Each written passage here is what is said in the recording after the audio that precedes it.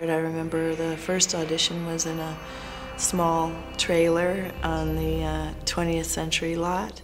Originally in the screenplay, Pris was supposed to be sort of dangling on these rings, you know, the gymnastic rings, and there wasn't any kind of gymnastic stuff incorporated into the fight. It was just taking place in a gymnasium, and so I had been a gymnast as a kid in school, and so I suggested to Ridley that I could do gymnastics and that maybe I could put that into the fight sequence. And so I remember he asked me to show him what gymnastics meant and what that was, and so I did like a back walkover or something like that for him in the trailer, and that was it. I'd met Daryl, and Daryl was pretty well it. I liked Daryl immediately on meeting her. She's kind of, you know, perfect physically. She's bright, she's got this quirky side to her. We were called to do screen tests, and there were 4 other women who were testing for the part, all completely different from me. What's your name? Pris. Stacy Nelkin, perfect, tiny, you know, like little curls and most beautiful face in this, you know, va-va-voom body, but like small and perfectly proportioned. I do remember the set being exceedingly smoky. It's not like being in a bar, it's worse, at least in those days. Ridley must have said that was part of it. The environment had already started to, you know, break down the lungs and all of those things. Everybody who was screen testing got to create their own character, you know, had days to meet with the makeup team and the wardrobe team. And I remember I had found that wig in a basket full of stuff, and, you know, it looked cool, and then kind of built from that. And I had seen Werner Herzog's Nosferatu, and I remembered the sort of puttied out eyebrows and the black circle, you know, black hollow eyes of Klaus Kinski, and so I was inspired by that kind of, and so I puttied out my eyebrows and did that sort of black thing on my eyes.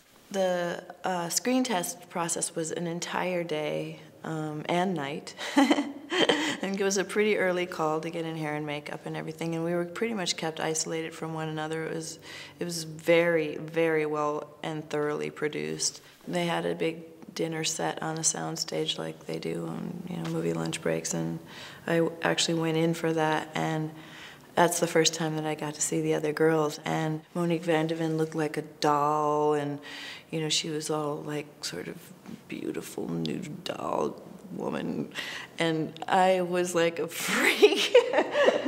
I was like a total freak show. I was like giant because I had platform shoes on and ripped up stockings and this fright wig and, you know, black eyes, and I just started crying. You know, I was a teenage girl, and I just looked around and I thought, oh my God, I've made myself into a monster. And everybody else looks so beautiful. Hi. Ridley just didn't think, because I was so tiny, that I could conceivably beat up Harrison Ford. And he's right. You know, I mean, I buy that. So that was, you know, the big letdown, because I do think it was down to me and, you know, just a few other people. I think there was a bit of time that passed before then they decided they wanted to add this part that was in the book of this 5th replicant, Mary. And Mary was a fabulous part. It was a beautiful scene. She was dying, you know, and she was extremely vulnerable. She had already completely broken down. At the time, the writer's strike had happened, and it wasn't good. Everybody was picketing and, you know, rumors, and, you know, it was a very bad time. And was calling Michael and actually talking to him on the phone, him saying, well, darling, you know, we haven't gotten to your part yet, and, you know, the strike has gone on, and, you know, and the whole thing, and you know, we haven't gotten there, and we're going to have to cut your part out. And it was just, it was devastating.